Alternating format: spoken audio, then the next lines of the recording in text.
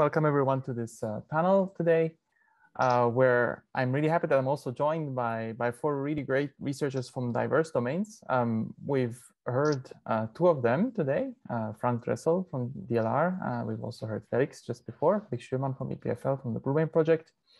And we're also joined by Michael Bussmann from CASUS and Nils Vedi from ECMWF, who will be giving a talk tomorrow. So I'll be giving the floor to each one of you in just a second.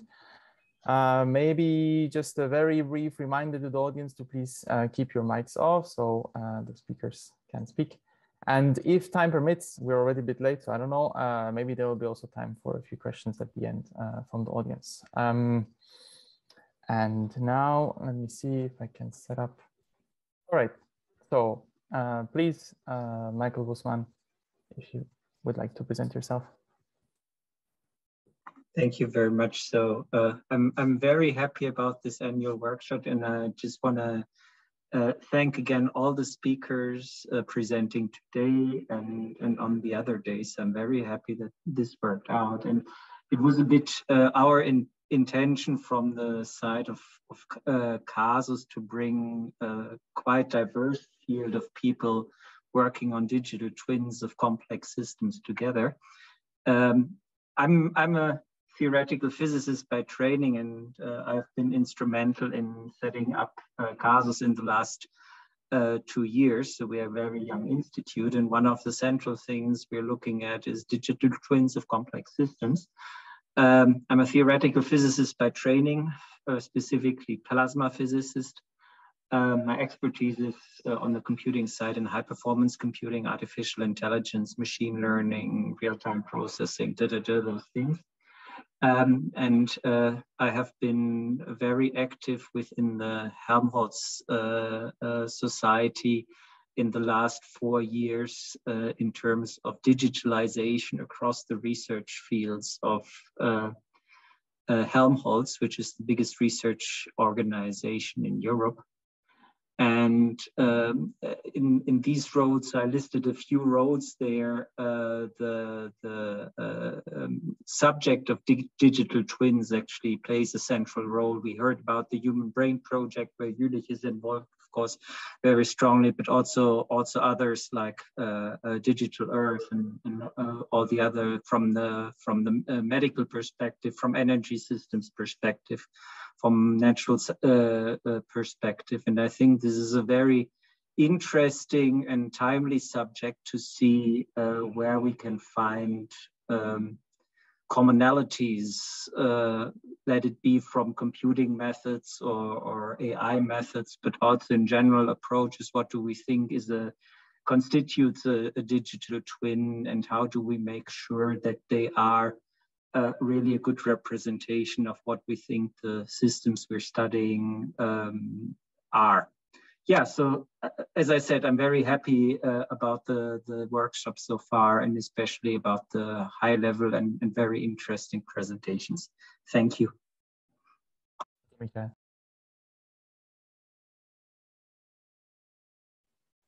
So next is Frank Dressel.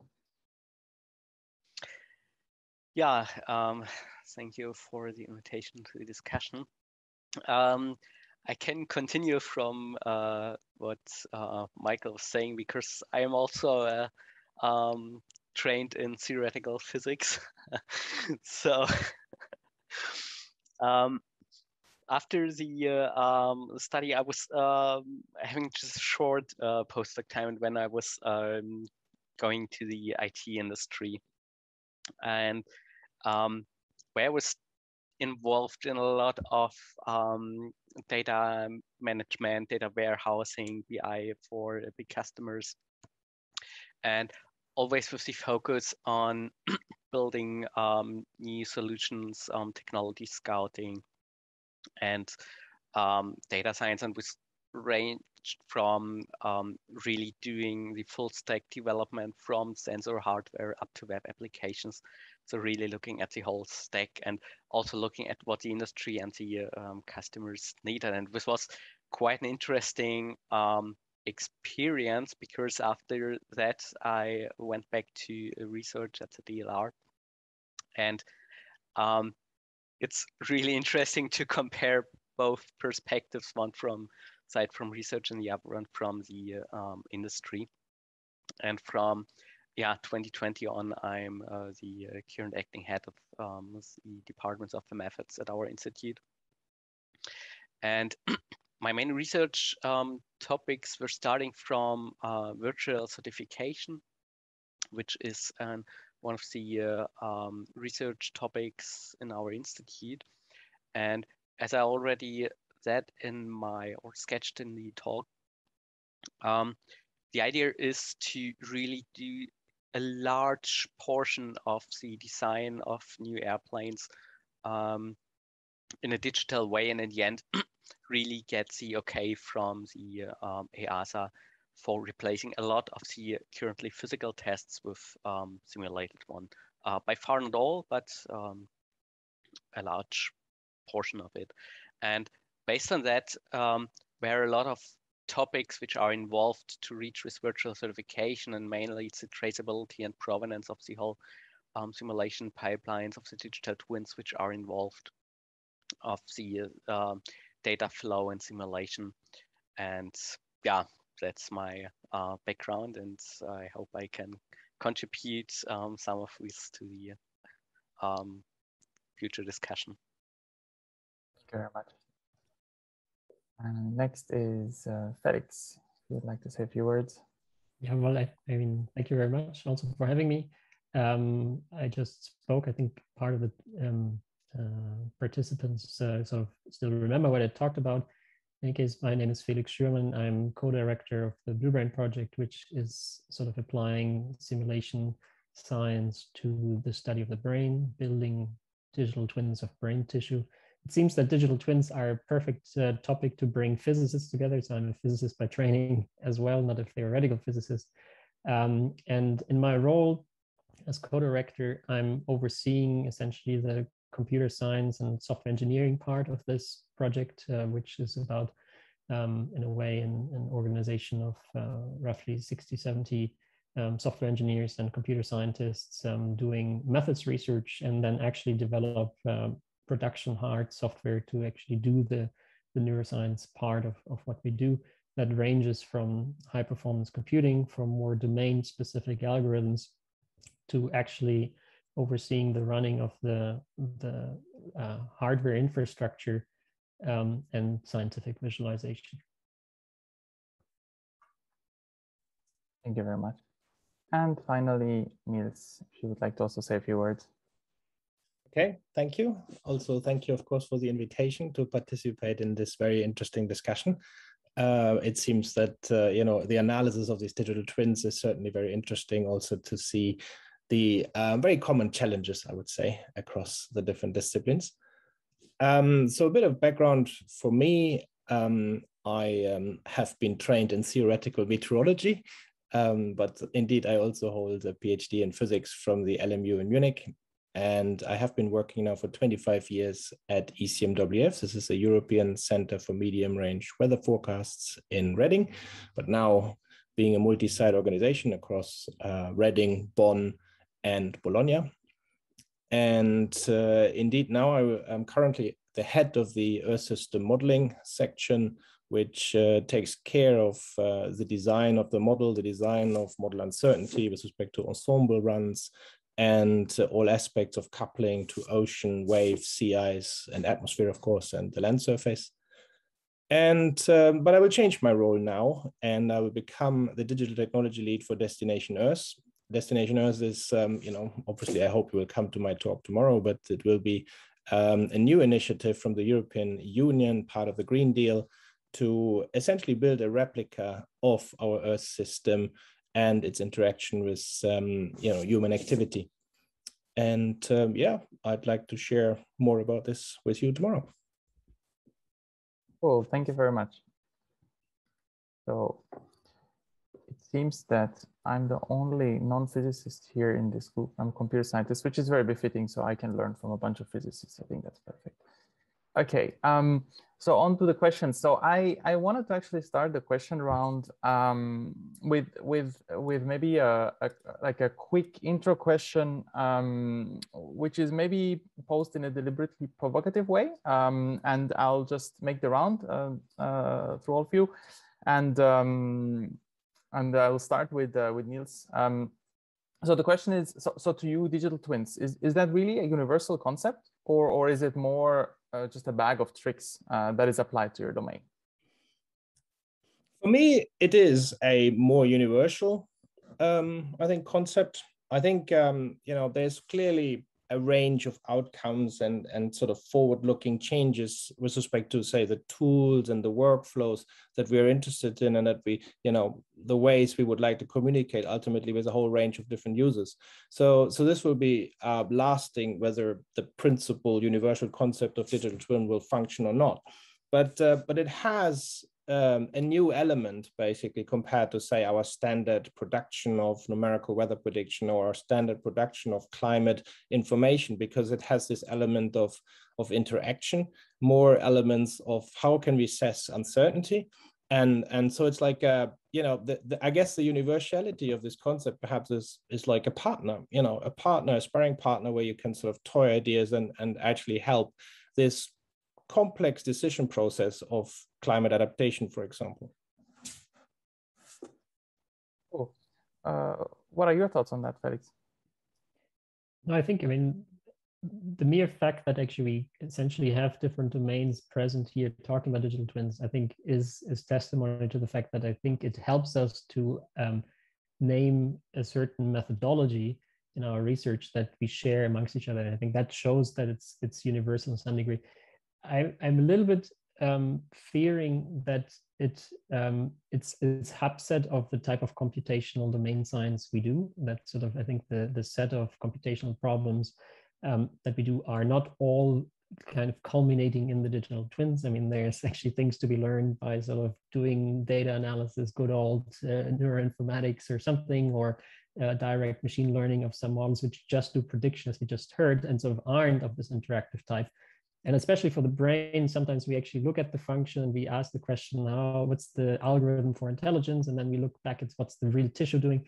So I think my only word of caution would be is that sort of, I think the digital twins shouldn't dominate the sort of what is the output of all our computational field. But otherwise, I think it's really, it's a very useful, clean concept, which I think we can all relatively easily relate to.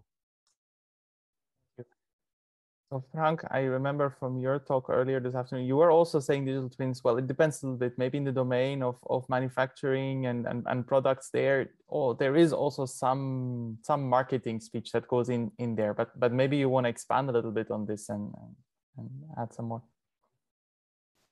Yeah, I would say it's also some kind of concept, especially on how we use what we can get out from our simulation and our process workflows.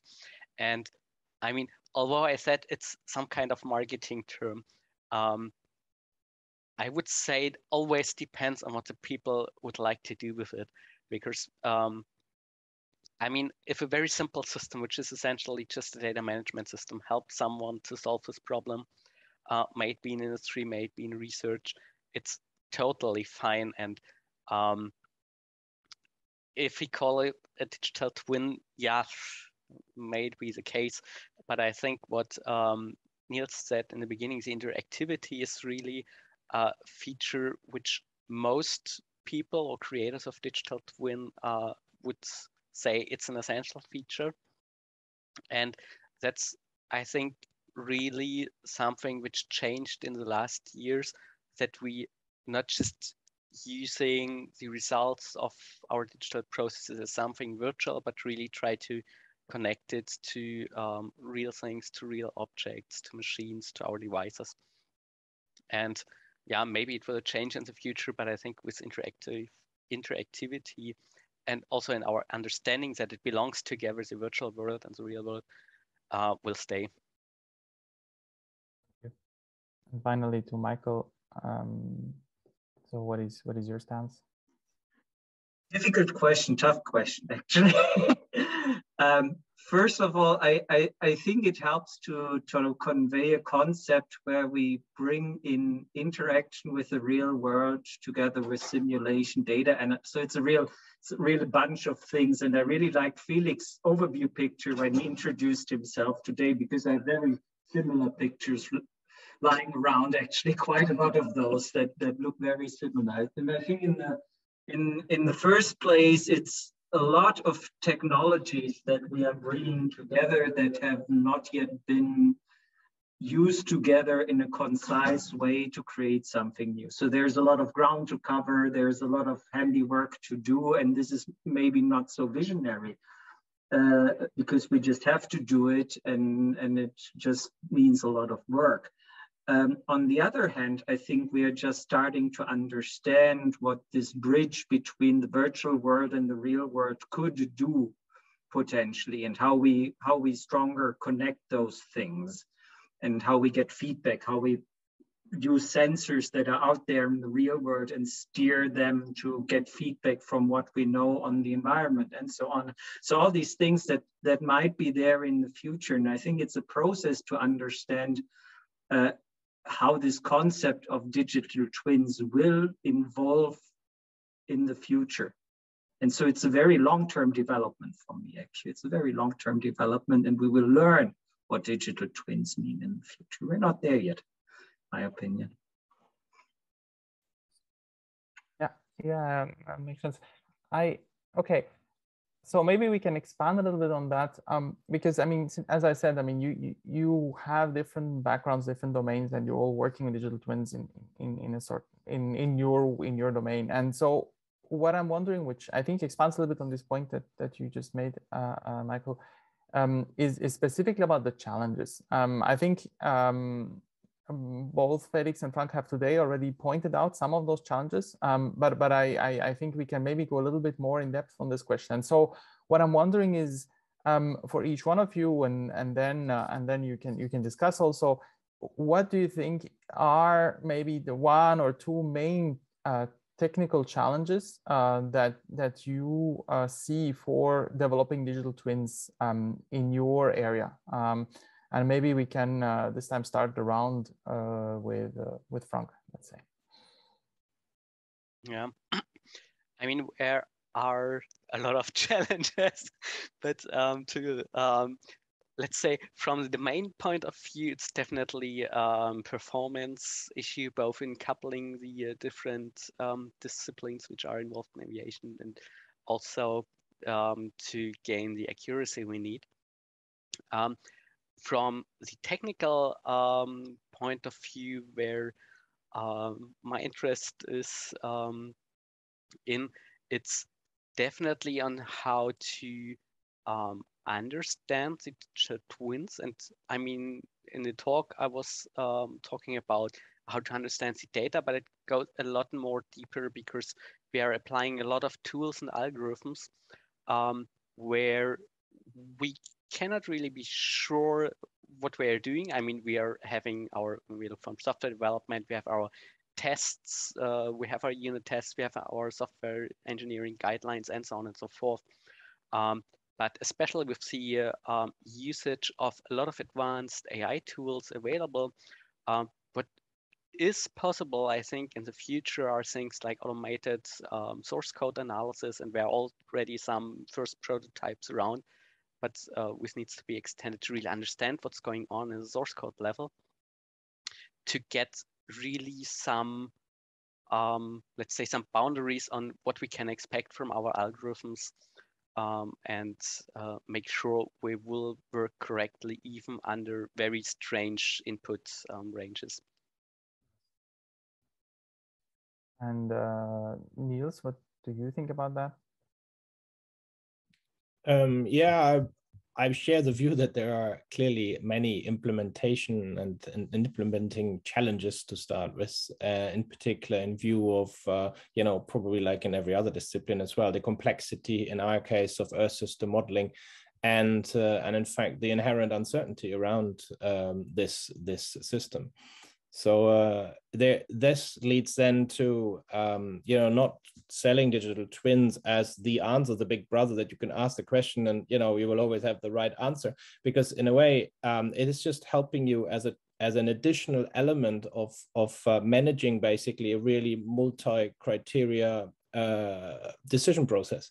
And therefore, I think one of the big challenges is actually managing the interaction with those users and actually leveling in a way also the expectations, and in fact translating the complexity of our domain to, say, decision makers that are not expert in this particular domain but expect, I think at the moment, like this gives you the answer and then I can take a decision. So I think there's some work there. Also, you will have users with a whole range of different expertise, in fact, with different access patterns to this complex data. So you need to manage, actually, also on a technical level, the access patterns to this data.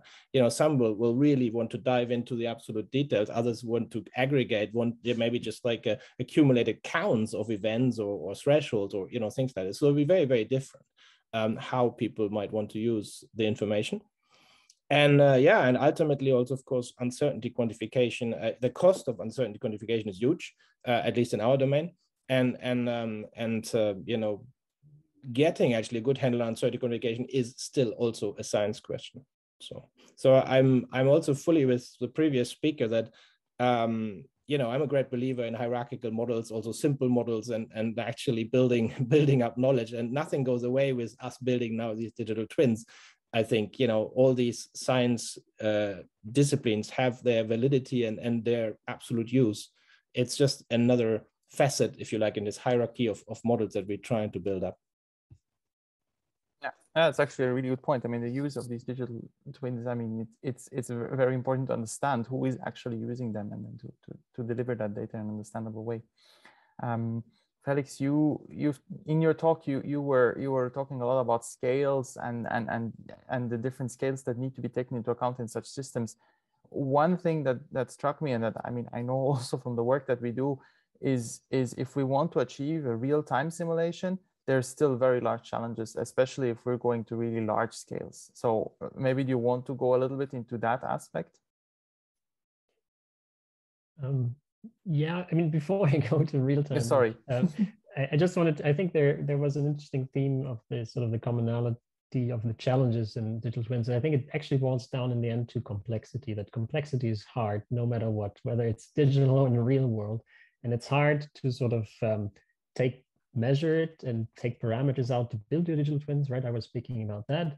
And the multiphysics in the atmosphere and climate, it's the same thing, right? I mean, you can't measure all of that. So it's complexity, heterogeneity, and sort of that's the part. And then I think that complexity sort of then just propagates downstream and everything. And actually, in the fact that we then have to represent that complexity, because aggregating and simplifying it is not simple, because it's complex, right? And therefore, so it doesn't sort of just aggregate, and at least not in all cases, to something nice and simple, which leads you to this computational complexity, which is just, I think, a stunning challenge. Now, again, we're putting these fantastic computers to good use. So I think in that sense, I think it's a good match. But at the end of the day, we're really, I think if you have a complex system, you will have complexity will be a challenge no matter what, even experimentally, because you can only cut through that system in so many finite ways because you run out of time, or PhD students or whatever. So in that sense, it's not that this is, and I think it needs to be noted that the digital twins aren't the saviors to sort of suddenly simplify this complexity, but it's still a fantastic way to keep all these running parts and pieces sort of interacting to kind of see the non-trivial sides of them. But I think at the end of that, I mean, then even as we said, the organizational, who's asking the question? Is it a legitimate question? Are you even within your realm of your model? I mean, all of that is, I think, rooted in this complexity. So I think digital twins bring a new framework, or a very useful framework, to study of complex systems. But I think it's actually the challenge don't go away from it. I think that's what I take, and that's probably really the commonality. Now, to your question of real time,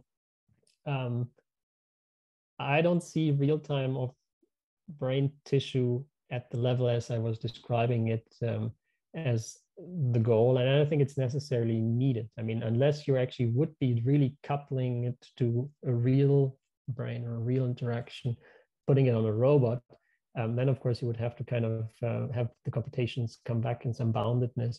for doing all these types of studies, I mean, we can afford to have a certain experiment run a little bit slower, not exactly real time. Now, so that's the easy way out. I think it's just hard. I think the way I see technology going, that I probably can't have it all. I can't have sort of all the level of detail in my models and sort of have the computation come back in real time. So I would have to make some compromises, which for some cases, I mean, putting a brain on a robot might actually, maybe I don't need all of that biochemical and biophysical detail, right, to have the robot navigate. And then I'm lucky. If it turns out that I need all of that detail, then I think real time will be a tough challenge. And I don't see technology right now developing in a way that the strong scaling aspect of large systems would be sufficiently soon addressed. I think it's a hard problem. Yeah, these compromises were actually exactly what I was aiming for. And finally, Michael, would you like to add? I wanted to address also the problem of real time.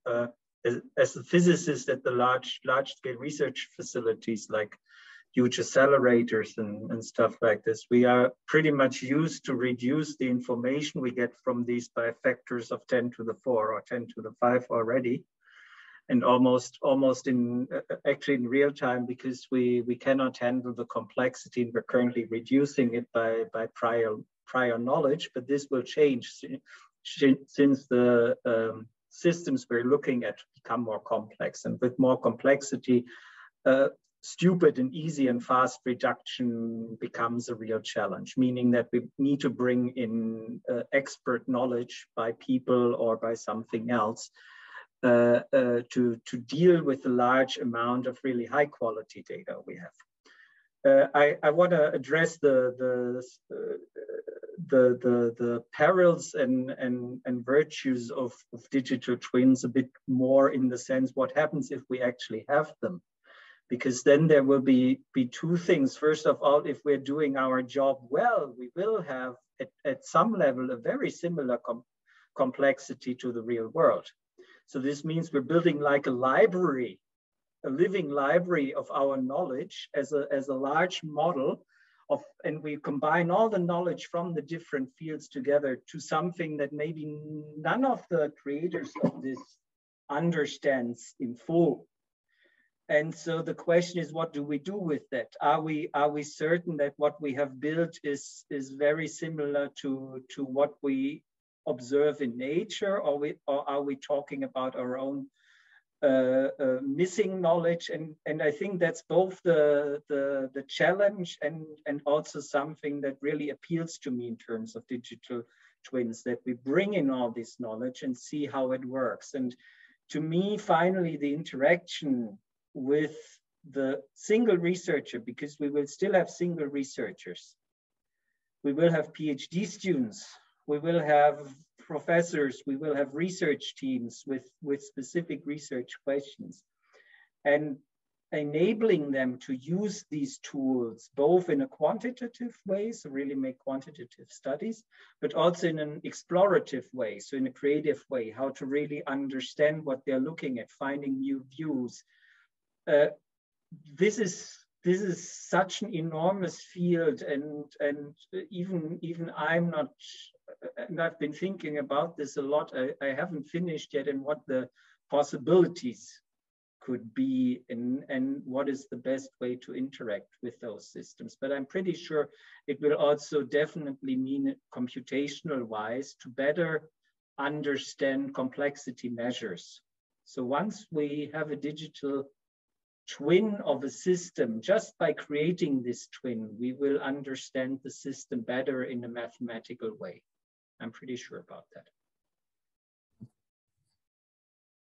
Actually, so it's kind of fitting well with the questions, because my next question kind of connects also to this. It connects also a little bit to the theme that we had a little bit before with Felix, which is talking a little bit about this complexity and how to tune this complexity, or how to tune the level of detail. So in recent years, as we all know, machine learning and artificial intelligence have been extremely successful. They've been so successful that researchers in diverse domains started looking more and more into they start rethinking their modeling and their simulation and integrating AI into these pipelines.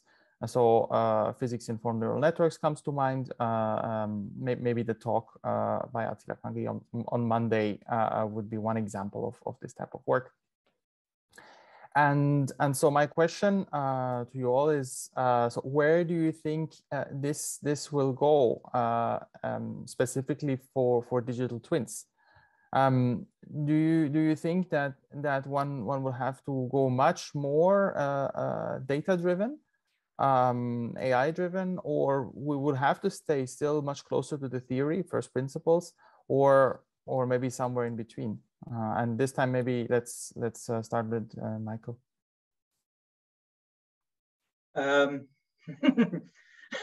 Thanks. First of all, starting with I'm a numerics guy by starting. So I started out with hard stuff, numerics, convergence, PDEs, and so on. So I really like to know how well my model fits to what I'm looking at, and having hard numbers on it. On the other hand, I think a lot of technologies that have been developed in the last 5 years, just due to immense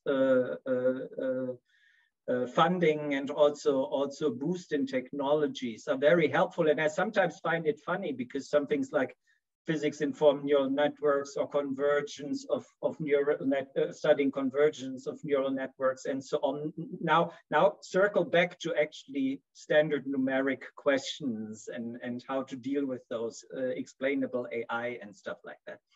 And I think it's a very valid thing to create data-driven models and use them, and especially to encapsulate, not generally reduce, but sometimes just encapsulate complexity that we have not fully understood yet, but that we can integrate in our models.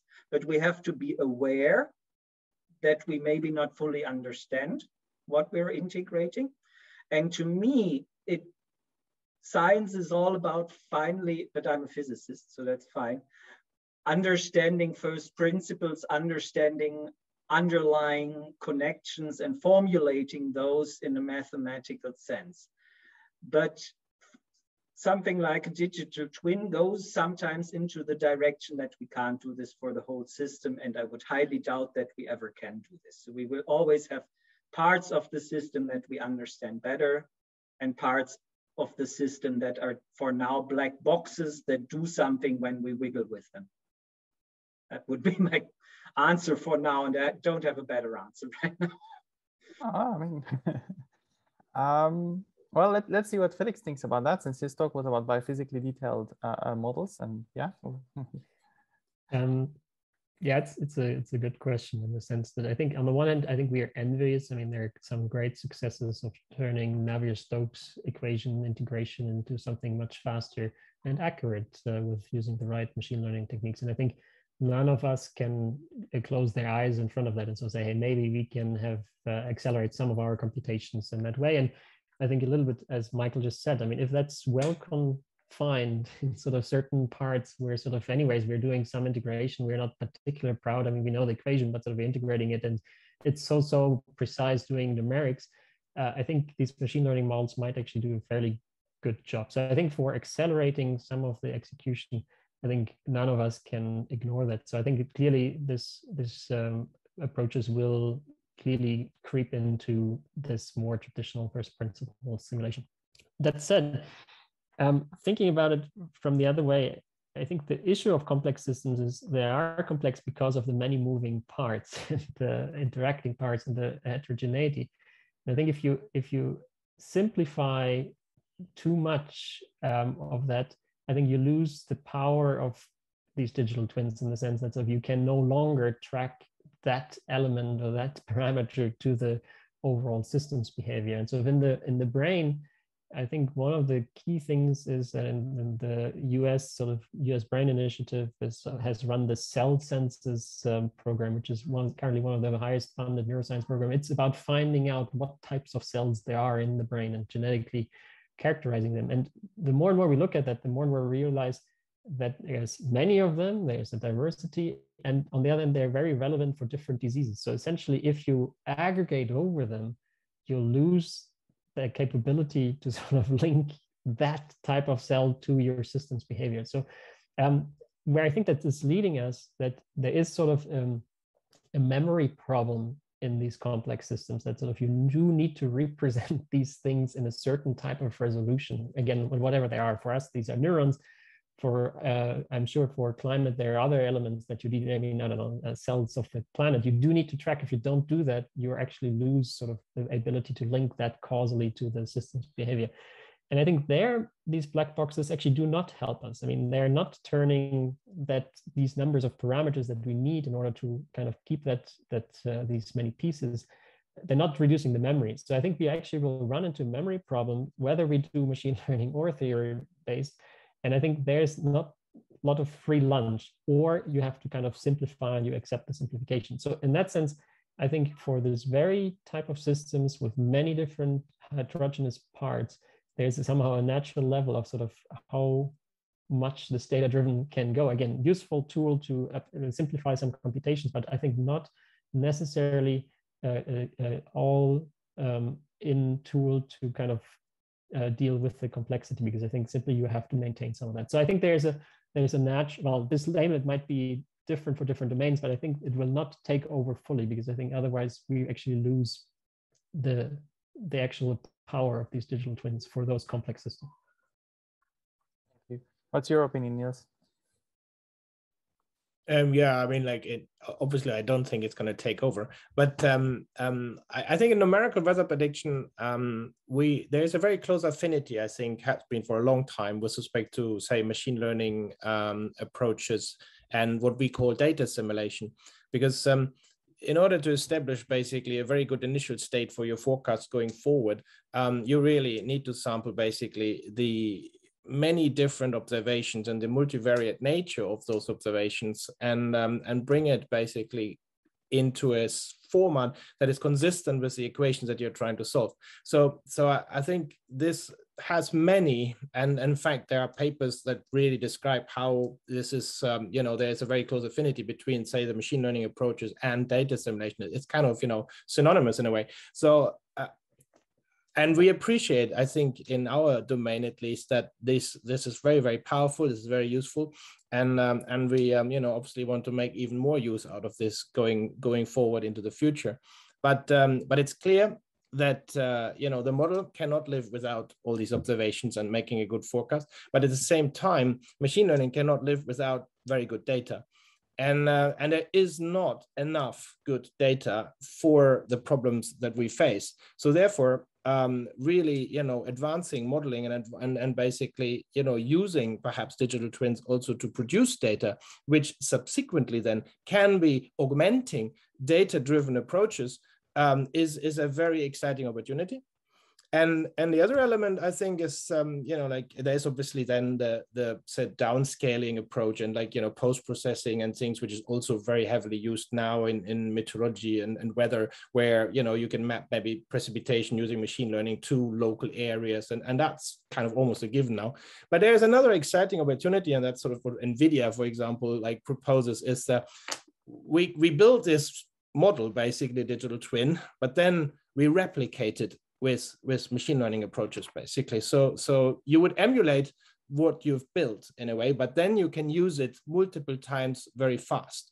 And that's another exciting approach, I think, that we see, where the two can work together, basically. But it will be a symbiosis between, say, machine learning approaches and continuing to evolve the best possible models that we can build.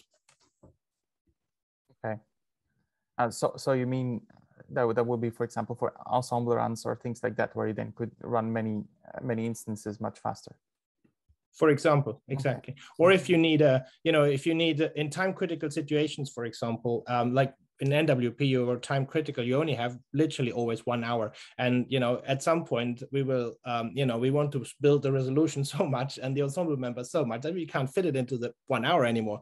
And so machine learning could maybe emulate our models faster within that 1 hour. But then you have the other 23 hours to kind of, run your normal models basically in order to feed the next, say, time critical slot. So that's another opportunity. Thank you. And finally, Frank. Yeah, I think it depends a little bit on the use case. So, for example, when you are looking at things like predictive maintenance, where you just want to schedule your next maintenance interval, it's totally fine if you use all the data, all the sensors you have available, put it in a black box machine learning model and live with, you have to check in 2 days. Because you don't need to understand what's going on. You just need as good estimate as possible. But if you try to learn something about the system where you are building the digital twin for, I would say, as Michael and the others already said, you have to go more in the theory side and really try to formalize what's going on. And where you maybe wouldn't like to use black box approaches like most of the data-driven models.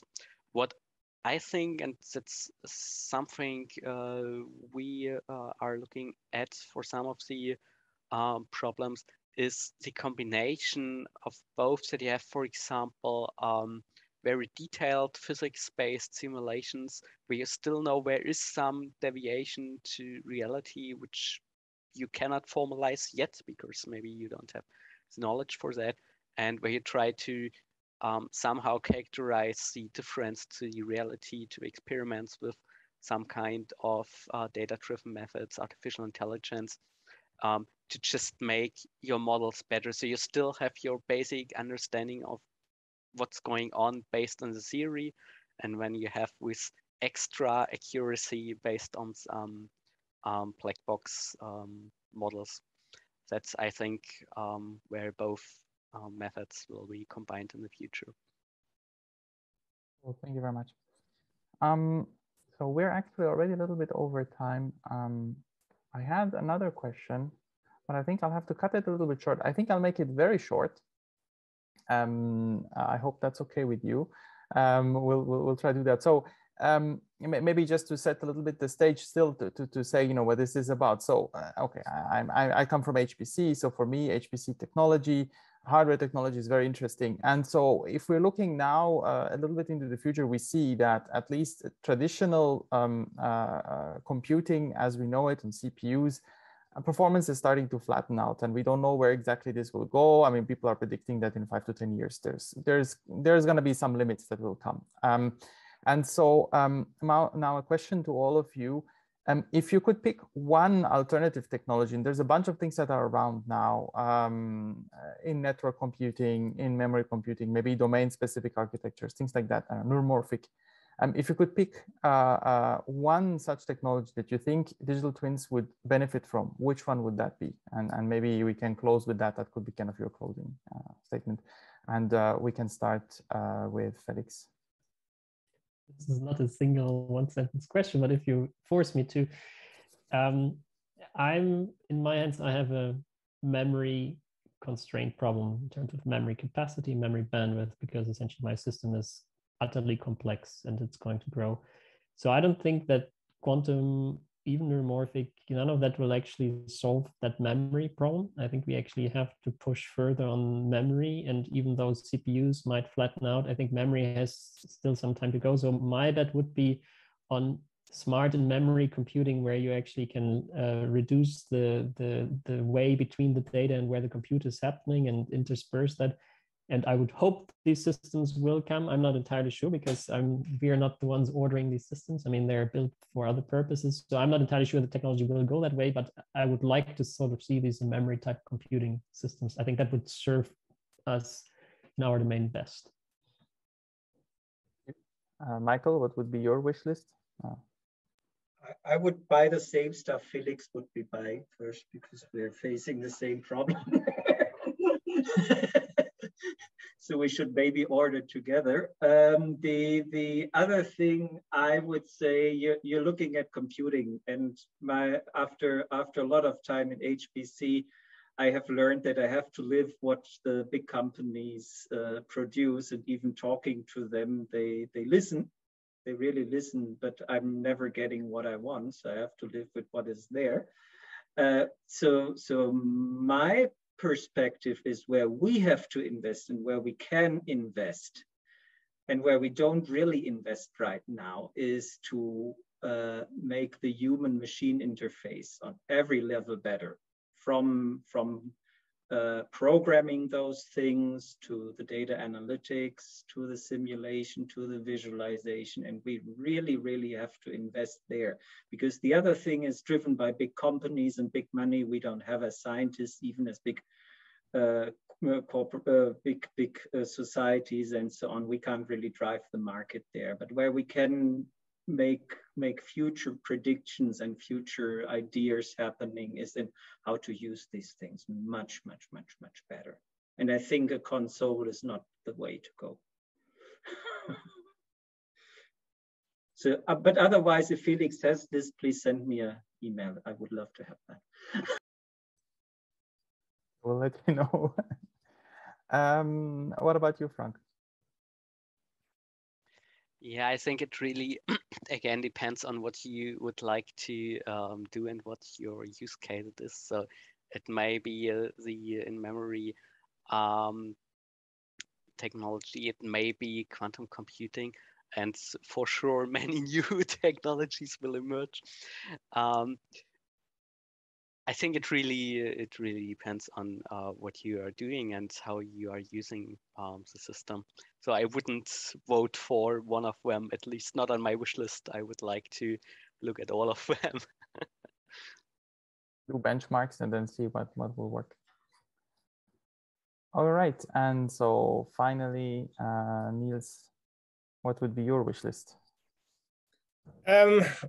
Well, actually, it's difficult to pin it down to a particular processing architecture, to be honest, because you know, in the next 5 to 10 years, we actually see a huge diverse range. And in fact, the challenge is to adapt to all of them. And because we have invested, you know, in millions lines of code and you know, aggregated knowledge over 30, 40 years, which we need to move between different platforms that will be available. And in fact, the trends clearly go towards, you know, once you kind of optimize for one, you de-optimize possibly for another one. So basically, you know, we are looking at approaches that actually avoid these kind of scenarios. So for us, I think the most important is that these emerging processing architectures fit into an HPC ecosystem that you know, basically is usable for our diverse and complex data and compute workflows. And this includes, of course, the memory hierarchies, includes like the different you know, computing devices that are available. But really, how they apply, we saw this with GPUs, for example. I mean, initially, you know, people came out with specialized kind of, you know, adaptations to GPUs, but now we're seeing the emergence of like the ALPS computer, where basically CPU and GPU have a sort of common view of the memory infrastructure, for example. And you know, what the quantum computer will go in a similar way. You know, initially only very few people will be able to use it, but hopefully at some point it will be integrated in such a way that it becomes more usable for applications, you know, complex applications like ours. And that's where I really see the, you know, the challenge. How does it fit in, basically? Because it will not solve all the algorithms for weather and climate, but it might be good for some. All right, thank you very much. Yes. Yeah, with that, I think we have reached the end of this panel. So thank you once again, Felix, Frank, Niels, and Michael, for joining me and for having this nice discussion. And yes, and with that, I would like to hand over to the organizers, to Michael, to Philip, I think.